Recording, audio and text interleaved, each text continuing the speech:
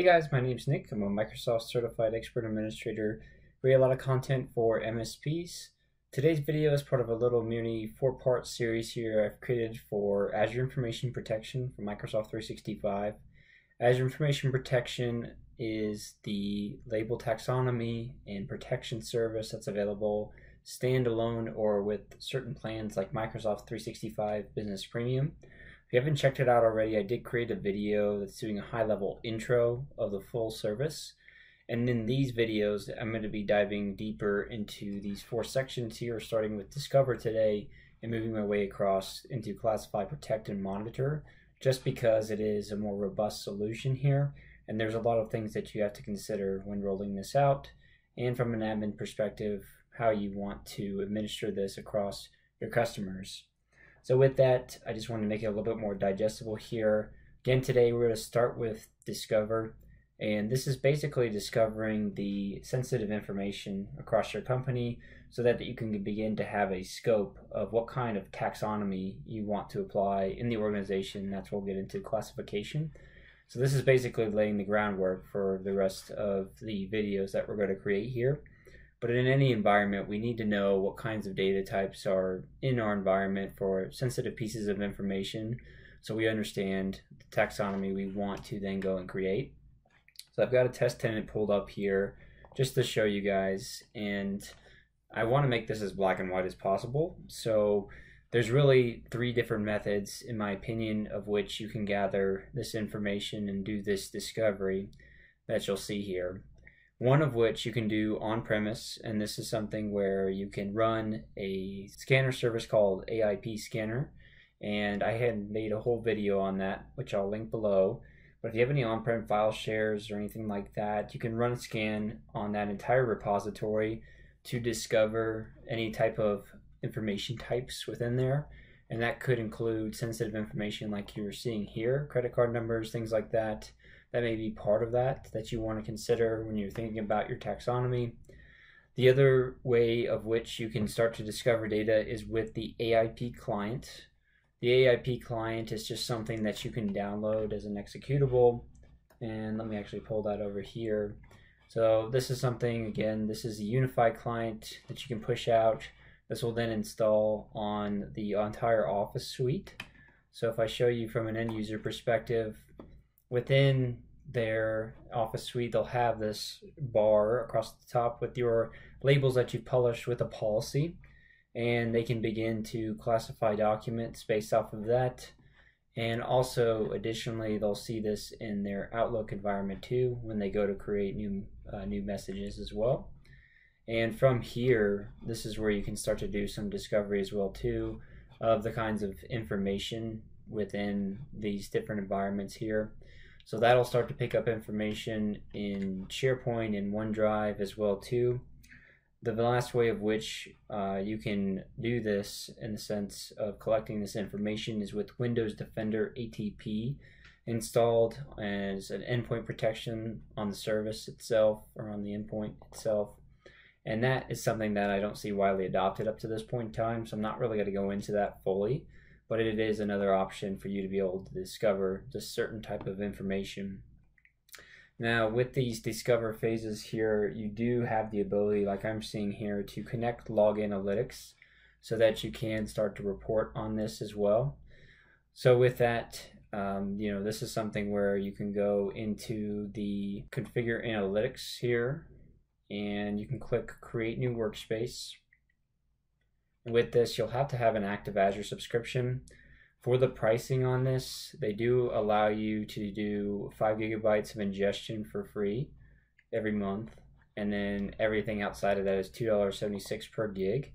So just know that before you go and set this up. You just want to fully understand the pricing. This is a one-time ingestion fee that will happen. So let's say you have 100 gigs that you want to put in. You'll not be charged for 5 gigs of those. You'll be charged for 95 at this rate for the full ingestion.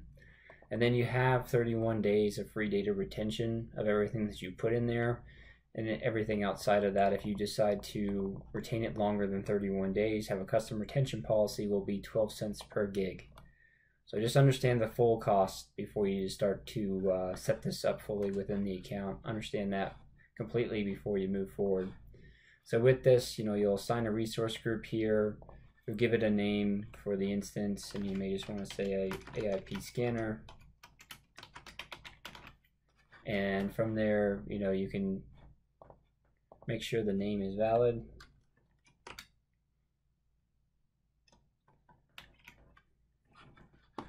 And available, which we didn't do there. Pricing tier, you can just do pay-as-you-go per gig because there's nothing else at this time. And we can go all the way to review and create. And you can go ahead and create this. After you've created it here, you can go into any one of these tabs and it'll give you the opportunity to link that particular workspace here. And just note, after you do that, it takes about 15 to 30 minutes before you'll start to see data. If there is already pre-made labels that you've already pushed out in the environment, or if you've just run a scan in your file repository on-prem or something like that. So you can do a complete discovery of all of the documents here.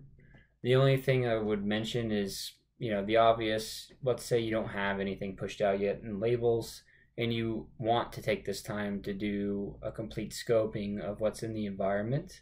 From a sensitive information standpoint, if you don't have unified client pushed out with the label taxonomy, how are you supposed to know what's in these people's SharePoint and OneDrive? So with that, you can go into the Compliance Admin Center here. And I got there again by going to the Admin Center and then clicking on Compliance here. When you're here, you can click on Data Classification. And what you'll see here is sensitive info types.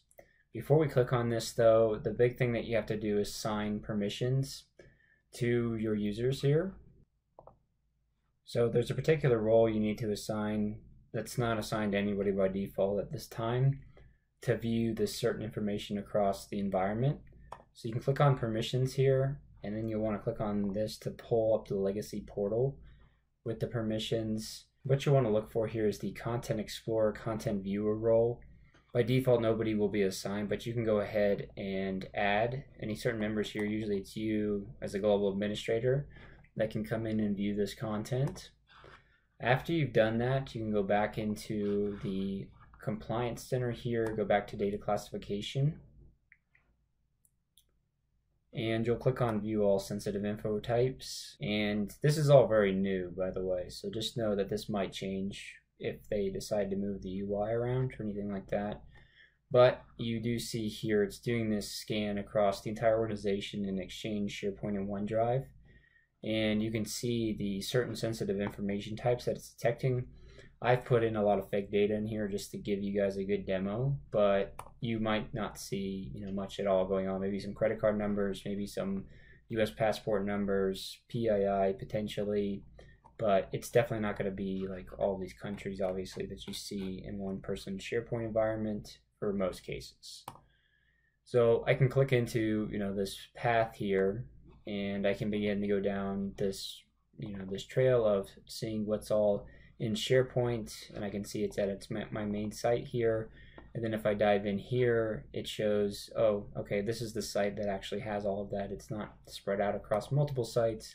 And then if I click into here, I can see all the exact documents that are part of this document library within SharePoint and the credit card information that it's detecting. And if you click on one of these to pull it up here, you can actually see a full preview of the document, which is really nice, so you don't have to keep on downloading a file completely.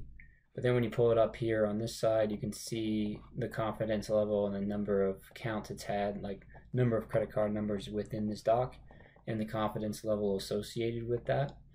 So this is a good way to scan this as well too. Again, we don't have to primarily focus on just one piece. Obviously, this is again a lot of data that I have within this test tenant just for purposes of sharing that with you. But then this is also for OneDrive. You can see the person's individual OneDrive. This is mine, where I contain the sensitive information that it's finding, and you can narrow down into that as well too to see if people are storing sensitive documents on their personal OneDrive as well. Those are the ones I feel like are the higher ticket items to then say, this is the taxonomy we need to develop and move from there.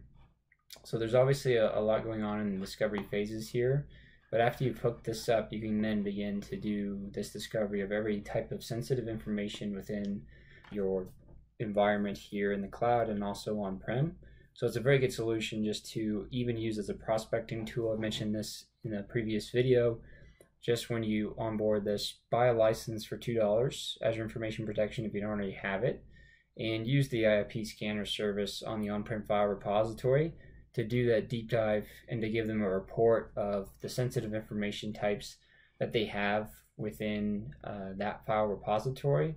So you can begin to say either one, we need to start applying these labels to these documents, or two, if we're thinking about migrating, this is where you have the most sensitive information today, which is very beneficial to the client, especially if they've been going a long time without really organizing that data.